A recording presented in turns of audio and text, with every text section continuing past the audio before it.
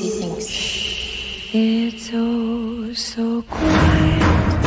Why are you and Villanelle so interested in each other? It's oh so still. She's instinctive and it's flamboyant. And so peaceful.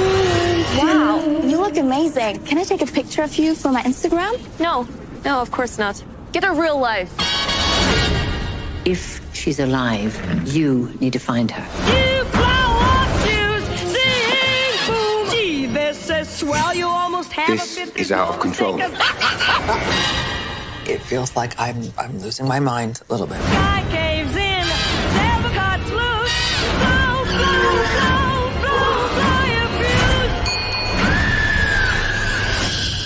Any ideas where she might have gone? Any feelings?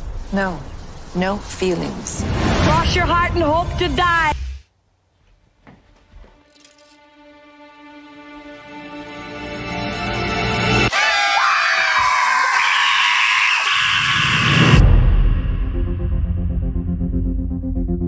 Happy 4th of July!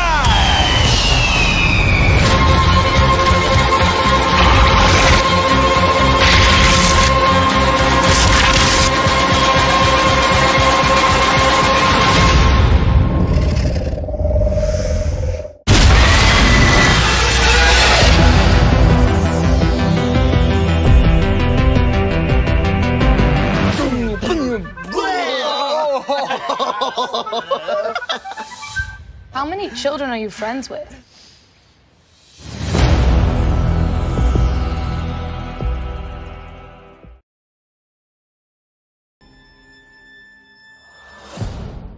Two days?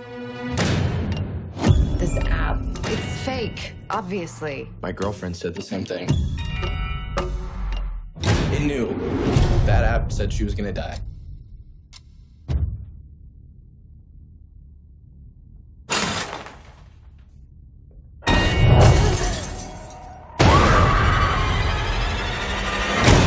Whatever's happening to us, I think it's because of this app.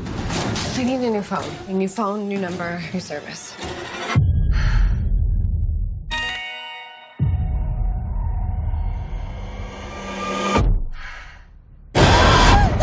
The countdown app, it's really just a random number with a clock. It's not that scary, but it seems like it worked on YouTube clowns.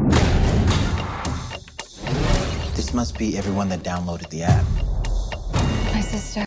The Breaking Bad prequel spin-off, Better Call Saul, takes the number 5 spot. This crime drama on AMC is about a con man turned small-time lawyer named Jimmy McGill. The series begins 6 years prior to the events of Breaking Bad, showing his transformation into his persona of Saul Goodman. Not to give away any spoilers, but there are post-Breaking Bad moments included in the show as well. If you're a fan of the aforementioned show, you should be watching Better Call Saul. Even if you're not, it's a great show on its own.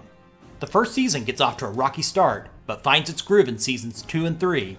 There are even some episodes in the second and third season that match the quality level of that other show. 3 seasons have already been broadcast. Better Call Saul returns on AMC for season